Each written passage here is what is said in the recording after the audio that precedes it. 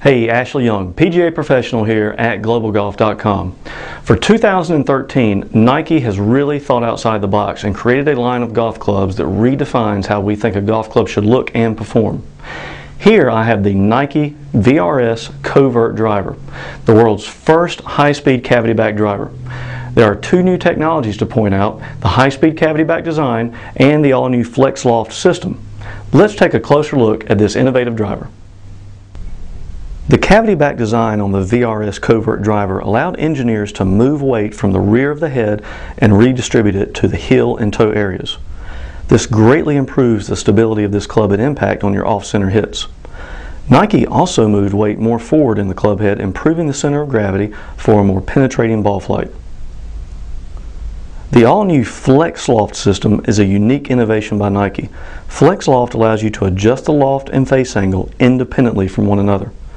You can adjust loft from 8.5 degrees to 12.5 degrees, and you're given 3 face angle positions to dial in the perfect look at address and custom fit a driver that best fits your shot shape.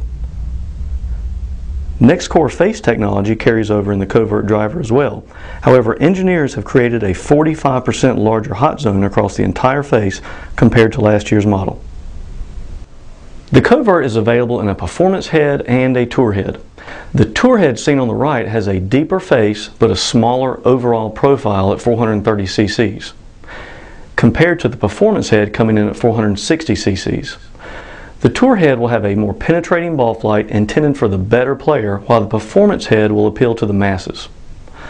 Both of these drivers offer the Mitsubishi Kurokage shaft. The tour model gets the silver 60-gram shaft, while the performance model gets the black 50-gram shaft. So there you have it, the new Nike VRS Covert driver. For more tech spec information on this club, please visit our site at GlobalGolf.com.